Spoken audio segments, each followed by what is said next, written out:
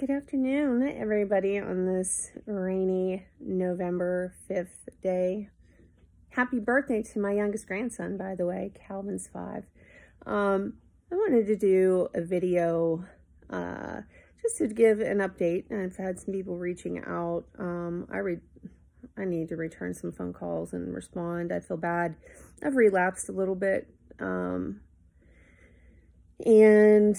just have kind of gone underground trying to deal with some of that. I feel better today, but having a lot of problems with my stomach. Uncontrollable nausea has been key in that. It's been horrible, but today I feel much better. I don't even have any nausea, so maybe I'm getting better. But last night was bad. Back to the cardiac issues, heart rate at well up over 100 and blood pressure up. Low-grade fever, feeling really flushed. I don't know what the deal was, but I'm compelled to do this video for a couple of reasons. One is, if you have a lot of stress in your life and you're battling Lyme disease, you need to figure out what those stressors are, and you need to get rid of them. You need to take the garbage out. I don't care if that is a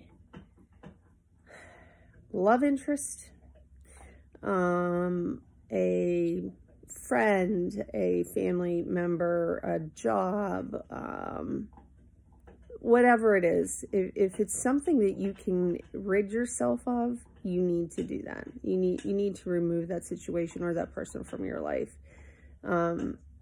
I think there's been some certain stressors that have been occurring in my life that have kept me a little sick, but based on some things that have gone on here recently have made me really sick. So it was time to take out the garbage. Garbage gone. And the other thing I wanted to talk about too is just the unfortunate cost of what it is to get better and stay better.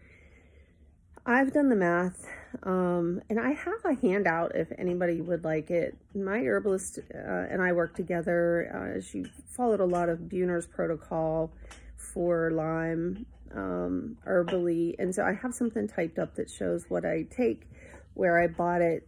The tinctures right now that I bought online from Mountain Rose Herbs, she's making, and so I think mine will be ready in a couple of weeks. So those I had to buy until Jen's were done. So, but I'm willing to share that.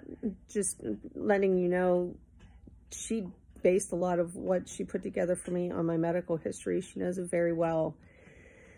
And I am not responsible if it contraindicates with something that you take. So beware of that. But if you want to get an idea of what I am doing and that's working, a couple other things that I've done that have really helped, and I don't know if I can continue to afford to do them. Massage has been great. That's another $60 an hour.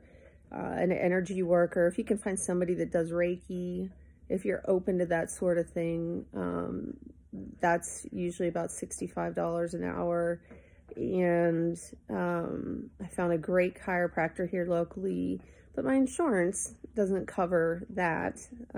So he's $50 an hour. And I've had neck and back surgery in the past, and I really need his help. So my brother, who I love and adore, thank you so much, Dean, just called me and said, "Don't worry about it. I'm gonna help you with that," because he wants me to get the help, you know, because he doesn't want me to be in pain. I'm getting choked up because I have such a good brother.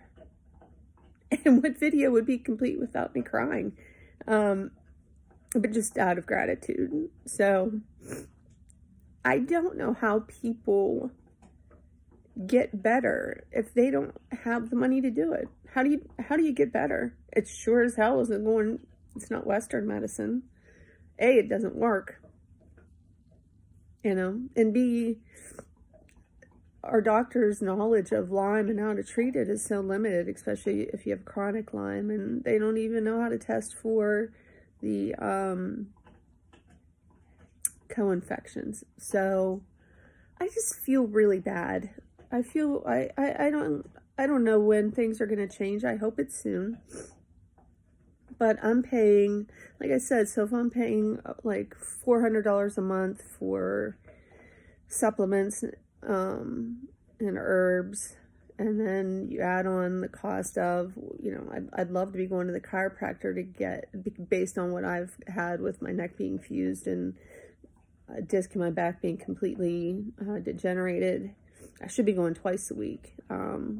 We'd like to do 24 adjustments over the course of, I don't know, maybe 3 to 4 months or something like that. So that, you know, so imagine, so $100 a month there. And then you add in massage and everything else. I can't do it all. I mean, it's impossible.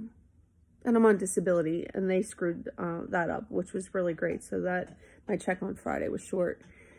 And it's only 66% of what you make. So if you have a loved one that is trying to get better, the best thing you can do to help them is, if they're saying, yeah, I want to go to this healer or this massage therapist or this herbalist or this whatever, if you have the wherewithal, then tell them you'll pay for it. That's one less stressor, right? And one more thing to really help, because I'm telling you right now, if you're chronically ill with this stuff, the antibiotics aren't gonna, it's not gonna cut it. You're wasting your time. You're wasting your time going to, I think you're wasting your time going to infectious disease, because they're regulated by somebody called the IDSA, and the IDSA is part of the CDC, and they're all a bunch of assholes that just don't really care that we're sick and not getting better. So that's that. And if you hear this crunching in the background, that's my pit bull chewing on a bone. My bad. So that's that for the day. I'm hoping to go back to work within the next few weeks. Stay tuned for that. But if anybody would like any additional information from me, please let me know. Reach out, and I will help you any way that I can. And if you're fighting, keep fighting. You're gonna have bad days. You're gonna have setbacks. Take the trash out. Get rid of the stress, and keep fighting. Okay. Have a good day, everybody.